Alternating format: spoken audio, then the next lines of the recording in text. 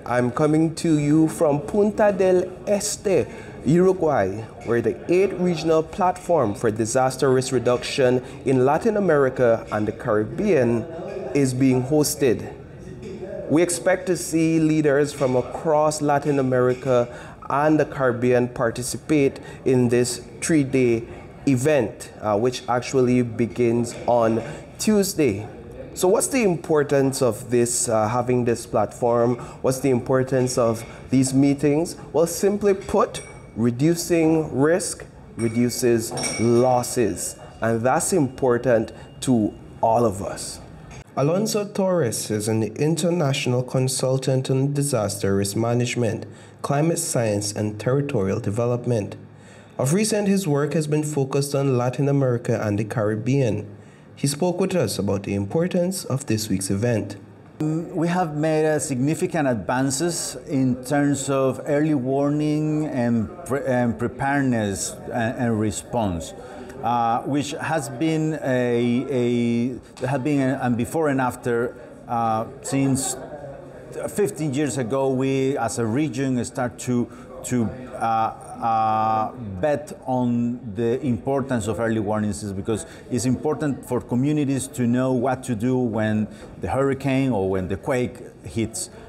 We have to embrace that our countries are very dynamic in terms of the energy and the phenomena we face, meteorologically and seismically speaking.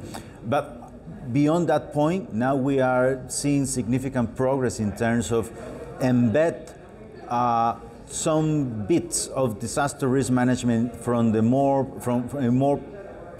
prospective way and approach into sectorial topics of the development agenda. For instance, in infrastructure resilience, resilience of critical services. The Sendai Framework for Disaster Risk Reduction 2015 to 2030 provides concrete action plans to UN member countries for the protection of development gains from the risk of disasters.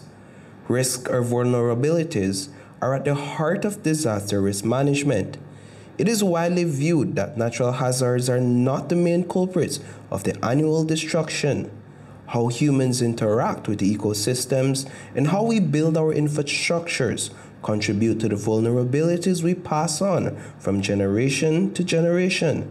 In Belize City, for example, families that build their homes in water catchment areas are at greater risk in the event of a flood or hurricane.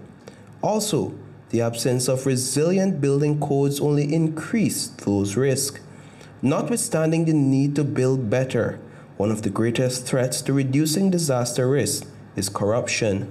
It affects everywhere. It's a challenge that is spread across the region, and it's taking increasingly a more significant toll in terms of the resources and how we use public monies and revenues to put at the service of the society.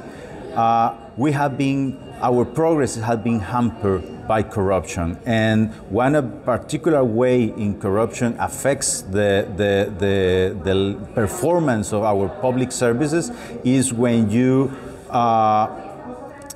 look away, when you don't use the resources that you have at hand for make a good planning of the services and the use of the public resources to build good infrastructure, good roads, good communication lines, things like that, are always eroded by corruption, because if that leads to expend less resources in a strength infrastructure.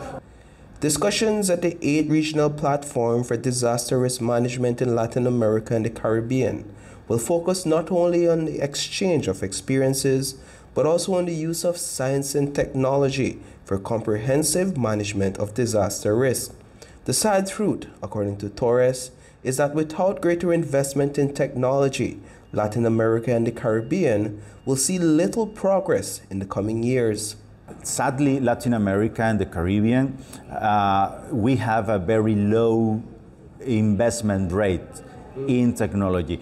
And you can see around the world the differences between countries that invest, that they trust in science and technology, for example, some countries in Asia Pacific, in contrast with what is happening in Latin America and the Caribbean, with the budgets, the public budgets for science, innovation, technology are decreasing since the 80s.